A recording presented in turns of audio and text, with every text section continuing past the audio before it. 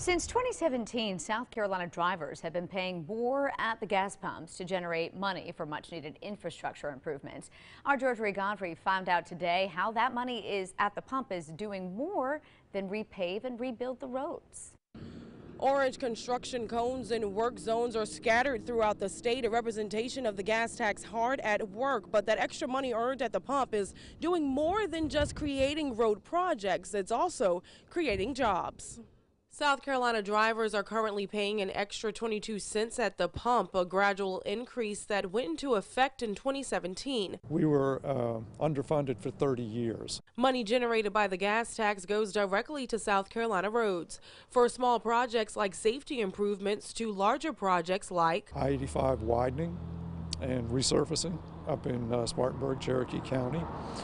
And also here in the Midlands area, just above Columbia on I-26, we're about to start, and by start I don't mean construction, but some of the preliminary work will begin on widening and resurfacing I-26. But in order for the Department of Transportation to keep up its end of the roads bill and get these projects up and running, an important piece of the puzzle is needed: workers. For a little bit there, we kind of lost a lot of them with the recession, that they didn't come back, but now there seems to be more eagerness for people to get back into the industry. There are about 5,000 workers in the asphalt industry right now, but with ongoing and future DOT projects, those numbers are expected to increase.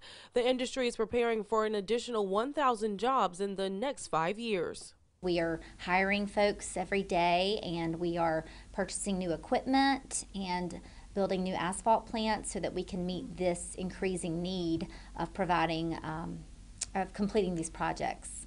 Since 2017, the state has collected more than $900 million with the gas tax. In Columbia, Georgia Godfrey, 7 News.